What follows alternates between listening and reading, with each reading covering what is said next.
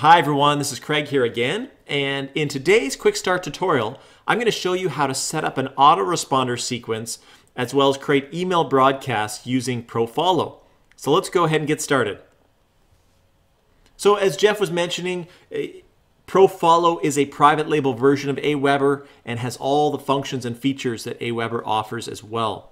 So what I want to do is start by showing you how to set up an autoresponder sequence within ProFollow. And then we're going to go and show you how to set up an email broadcast. So we go to the message tab, and it's basically broken down into three areas. We can create a follow-up sequence, which is your autoresponder messages. We can do an email broadcast or a blog broadcast where we want to syndicate our RSS feed and our blog content through a ProFollow message. And so I'm going to go and I'm going to click create a new follow-up message. And pretty straightforward process. You can either add an HTML message, which I would highly encourage you to do, so you include hyperlinks to the different pages that you're directing people to. It tends to be kind of a good standard practice. As we scroll down, you can also send plain text messages as well. But we're going to send an HTML one today. And first thing we're going to do is add a subject line. And so you can certainly personalize it. If you have collected the person's first name during the opt-in process on a squeeze page, then you could add this code, first name, so it will start the message with Craig. So you could certainly do that. If you've just collected their email address, certainly you won't want to use the personalization feature. All right, so what we're going to do is we're going to go down to our text editor, and I encourage you to definitely write your autoresponder sequence in a document, in a text document, in a Word doc, or using a text editor, and save it before you actually copy it. You want to make sure you've edited it, saved it, so that it's an easy process to copy and actually set up the autoresponder sequence. And so we're going to go ahead and grab our first message here. And the subject line is, I'm just pulling an example from one of Jeff's newsletters. And the subject line is simply welcome to 6 and 7. So we're going to put welcome to 6 and 7. All right, so we got our subject line. And then from there, again, we can personalize it if we have their first name. We can go hi, grab personalization again, put their first name in there. And then I'm going to go back to the text editor, and I'm going to grab this message.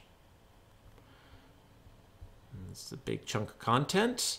Go ahead and copy that. And again, I highly encourage you, definitely have a document set up where you've saved your content before you set up the autoresponder sequence. The only reason I say that is from personal experience in the past. I know I might be sending out a broadcast and I do it quickly without having a backup, and either my internet goes down or for whatever reason it didn't save and I've lost all that content. So it's good to have it in place before you start the sequence.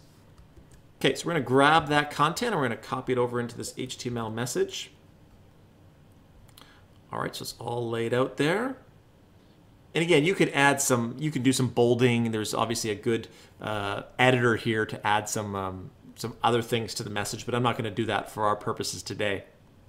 But I do see that originally this message was just a pure text message. So we want to hyperlink this one here. So I'm going to go and just copy this, go up to the editor, grab that, and pop in a link. 6 and 7. We'll insert that in, and there it goes. It'll look exactly like that. So that's where obviously you can put tracking links, affiliate links right in there as well. Okay, so that's the first message. So I'm going to scroll down here. And this is the very first message, so it's going to be sent immediately. And then you can choose to track clicks if you want to track the number of people that actually click through on the links that you've included. I would highly encourage you to have that, because ProFollow will have that data available for you the next day in terms of or ongoing to see how your click-through rates are for the links within your autoresponder. So you can go ahead and preview the message, or I'm going to save it today. And so boom, we have our very first message set up for our autoresponder sequence. Okay, so that's the first message. You want to check your spam. They've had Aweber's connected to Spam Assassin. You can go ahead and click on this link. So this is the spam score analyzer, and it's given a 1.5, which is definitely good. No issues there, and it's because it's an HTML message. That's given it a bit of a score there, but again, well within the healthy range. All right, so let's go ahead and create a second follow-up message. And this is where you would go and then, hopefully you've created 6 or 8 or maybe more messages, or maybe you've just created your first 2 or 3. You'll go ahead and add them into your follow-up sequence here. So we'll go ahead and quickly personalize this subject line again. And then I'm going to put welcome, or I'm going to put issue number 1 of 6 and 7.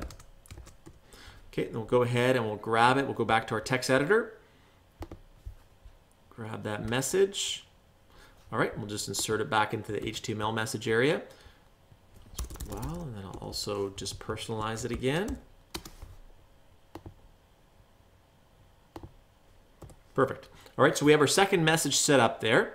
And just to scroll down here. All right, so with the interval, you can determine how often you want to mail your autoresponder sequence. So this default is set up to 4 days after that first message that I've created. So you might want to tighten it up a bit and put maybe 1 day after, so it comes the next day, and then maybe your next message comes on the 4th day and your next message comes on the 7th day. But you could totally customize that within Aweber so you know exactly when that's being delivered. And then they have another feature where if you select this, the message will only be delivered on certain days. So maybe you don't want it to go out on a Sunday or a Friday or whatever it might be. You can make sure that the message is delivered the following day. All right, so something to think about. And then, of course, you can continue to track your clicks, so you can see the click-through rates for the links within your message, and then you go ahead and save the message. So definitely an easy process to set up a autoresponder sequence within Profollow. You can just go for as long as you want and create as many follow-up messages. Now, the key, as Jeff mentioned earlier, is you just want to stay ahead of your users. So you might create the first 2 or 3 messages and then just be adding them as you go along. So you don't feel the pressure that you have to create 3 months or 6 months of content before you actually create your autoresponder sequence. All right, so that's the follow-up messages. Then we're going to go and actually create a broadcast here. And again, another real simple process. We'll click on the create a broadcast message. We'll add a subject line here. I'm just going to go back to my text editor. Grab ourselves a subject line.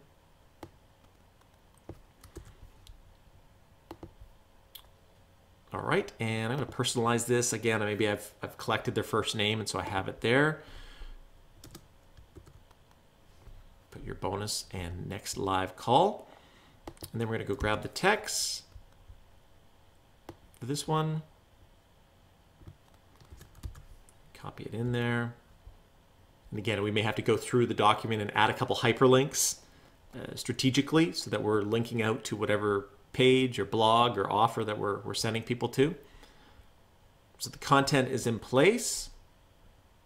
And just to scroll down, show you a couple different features here. You can send it immediately, which it'll go out, it'll queue up and go out within a number of minutes, or you can send it later. Maybe you want to send it at a specific time. Maybe it's to go out early in the morning, so we'll send it out at 6 a.m. Eastern time. So maybe that's a good time for us to send that message.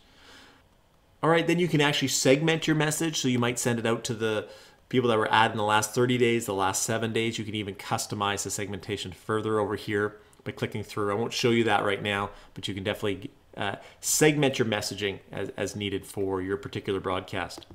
Then you want to track the clicks. Definitely want to get the click-through rate data for this message. And there's also a social media sharing feature. So through Twitter or Facebook, you can go and actually share this message, and it'll come up like a web page for them to view. So something to think about. And then you can also get some Quickstart notifications. So if you want to receive notifications on your click-through rates, you can have them email you directly those ongoing notifications. Okay, always want to preview your message, make sure it looks good, and then we can save it, and we're good to go from there. All right, so once it's queued up, we just want to make sure the subject line looks good. We see that it's an HTML message. The click tracking is on. The spam is well within the appropriate healthy range, and we're good to queue it. So we can go ahead and click queue, and that will queue up our message and get it ready to send out. All right, so that's the very simple process of setting up an autoresponder sequence and creating an email broadcast through Profollow. We'll see you in another video soon.